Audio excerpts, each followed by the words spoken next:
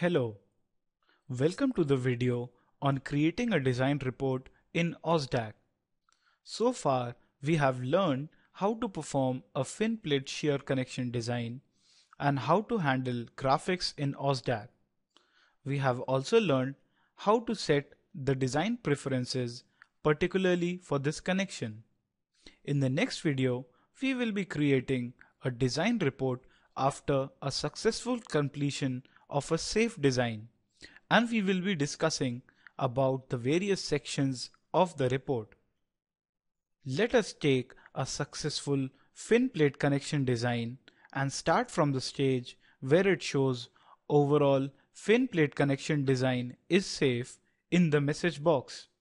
To generate a report, click on the Create Design Report button at the bottom right corner of the output dock, or navigate to the File menu and select Create Design Report. You can also use the shortcut key Alt-C assigned for this. The Design Profile dialog box will open. Let us enter the name of the company. Also, browse for a company logo.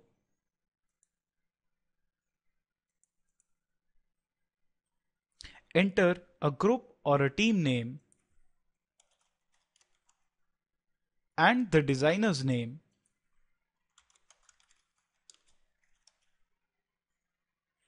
Osdag allows you to save the user profile so that you can use it in the future.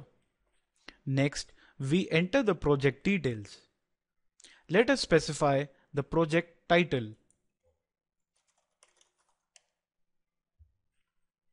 Let us leave the subtitle blank. Let us give the job number.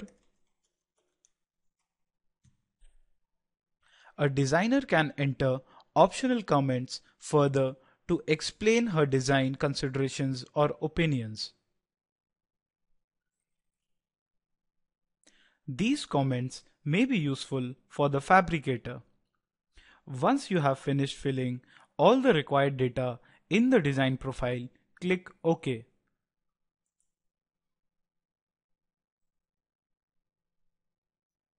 By default, this report will be saved in the workspace directory selected in the beginning of the design.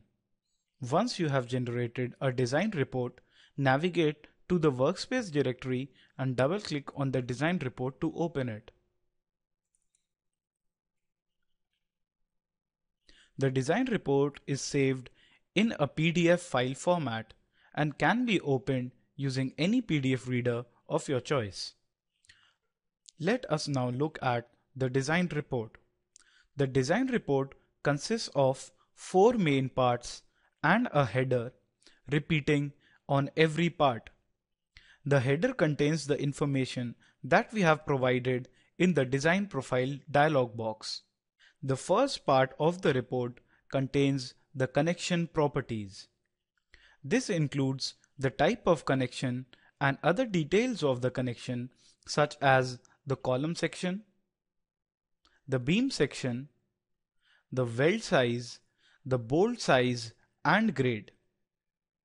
This includes various properties that have been calculated as outputs in the design process, such as the pitch and the end distance. The second part of the report echoes the design preference data. This section shows all the detailed preferences which we have selected or left as default for the bolt, weld, detailing, and design choices. The third part is the design checking section. This shows all the checks that were performed during the design. Each check also shows the relevant Indian Standard clause number along with the calculation. The required values are compared against the design values and is remarked pass in green color if the check is applicable and satisfied. Otherwise, fail in red color appears in the remark column.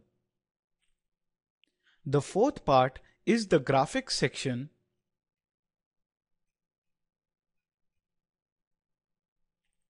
In order to provide a clear visual of the design component to whoever reads this report.